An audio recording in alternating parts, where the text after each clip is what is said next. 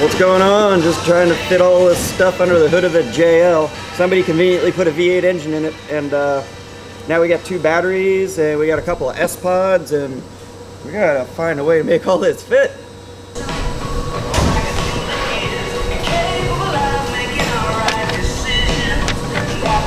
Inches. We got clearance from Miles. See if you can get a picture of the battery down there. We need a landing platform for the 2 sPODs. So I think I'm gonna work off of these 2 points right here and just do a simple little hanging platform. And we'll raise these guys up, we'll run the wires underneath them, and it shouldn't be too tough to get to the fuse box if you need to. I mean, there should be enough tools in this truck to get to it if it gets really bad. But yeah, this might be a 1-off, might be a 2-off, I don't know.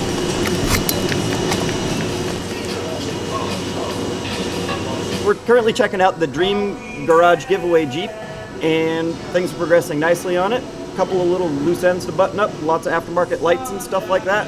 And my buddy Jake here is steadfastly working on it. Yep, getting this sPOD in here, trying to situate that over the battery. And we got to tie that all in under the hood and then send it up into the cabin so the driver has control. I'm finishing the air blasters train horn, or horn blasters kit, essentially, on this new little GMC Denali. And hopefully in about a half an hour or so, this thing will be really loud.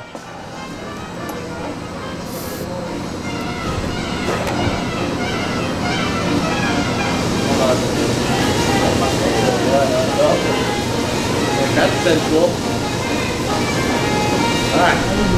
I am currently making a set of AC lines for our 2018 SEMA JL. I'm going to take some of the factory components with our components we buy and build and make a new set for our new layout.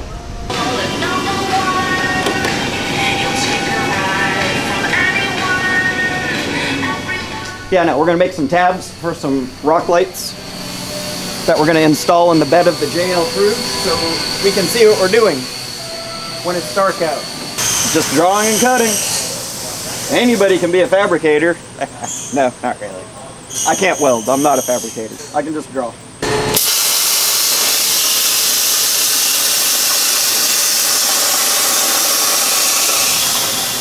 We started with some chicken scratch. We put it into the magic box over here, and we have our finished results sitting on the table, ready to go. Let's see how we do.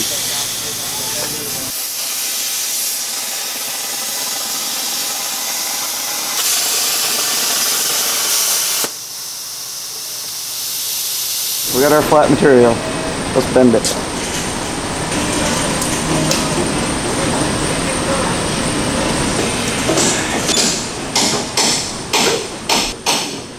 Let's go see if it fits. Cross your fingers. All right.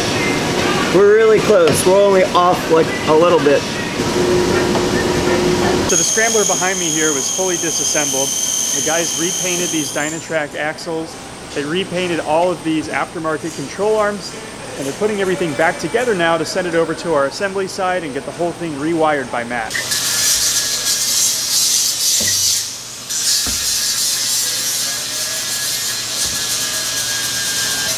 These are what you call U-bolt straps, and they hold drive shafts in, so we're going to put those in to hold it in there.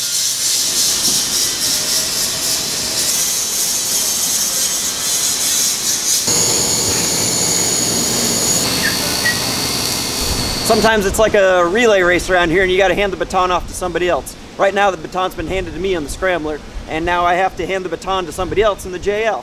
So we have our harnesses laid out and they're going to be ready to be put in the Scrambler here shortly.